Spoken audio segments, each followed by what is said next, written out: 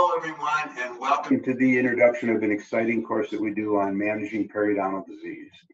We'll talk about many aspects of managing the disease and the challenges that we all face as clinicians. One of the big challenges, of course, is compliance, getting patients to floss more, right?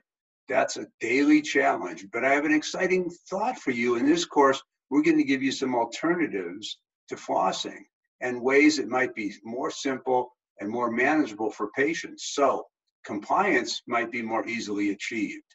We'll also discuss how scaling and root planing works sometimes and doesn't work many times. We'll discuss the limitations of this technique that we all use, and I'll give you some solutions to overcome the limitations.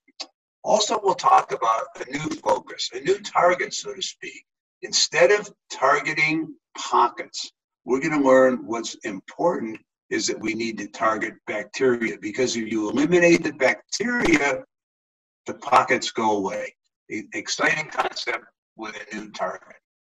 And we will learn methods for using antimicrobial disinfection to eliminate the bacteria, because as we just saw, if you eliminate the bacteria, you will in turn eliminate the pockets. But that no longer is our focus.